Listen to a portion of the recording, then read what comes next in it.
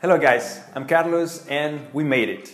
It's the end of the year, it's the holiday season, and we should celebrate by eating delicious good food and hanging out with our loved ones as much as we can. To spark your imagination on how you could give a Mexican touch to your Christmas feast, I want to present this recipe to you. And it's made with some outstanding products that you can find in Tipperary, Ireland. It's a baked Cooleeney with a Galtee and Ancho chili honey served with our tortilla chips. Okay, let's do this. For the cheese part of the recipe, you're gonna peel and slice a garlic clove and then pick some fresh leaves of some thyme. We're gonna start with this Cooleeney variety. Wow, it smells so nice. You're gonna crisscross the top of the cheese.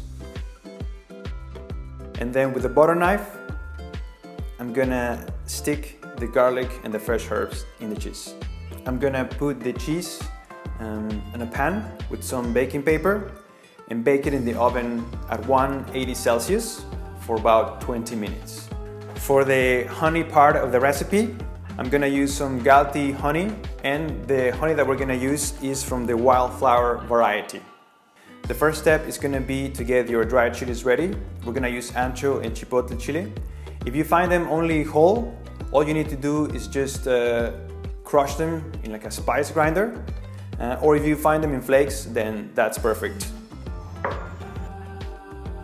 After that, finely mince some garlic and shallot. You're gonna add in a pot the dry crushed chilies, the minced garlic and shallot, a pinch of caraway seeds, a bit of sea salt, and around 50 milliliters of white wine vinegar. You're gonna heat it up at medium-low heat, and once the mix has dried up, add the Galtee honey. For this recipe, I'm gonna use about 100 grams. Mix it well, and the honey is ready. All right, so it's been about 20 minutes. I'm gonna check on the cheese. Wow, it looks amazing. So I think this is an amazing way to serve it. Just like this, you have your board with your cheese, your Galtee and ancho chili honey, and your Blanco tortilla chips. I'm gonna drizzle some honey all over the cheese. Oh yes, this looks amazing. Let's taste it.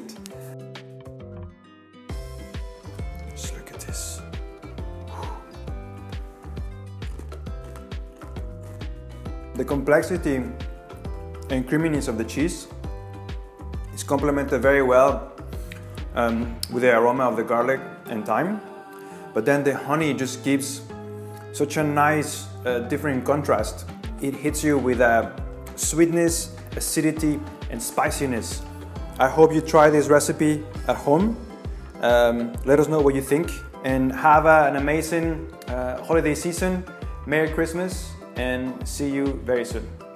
Bye-bye.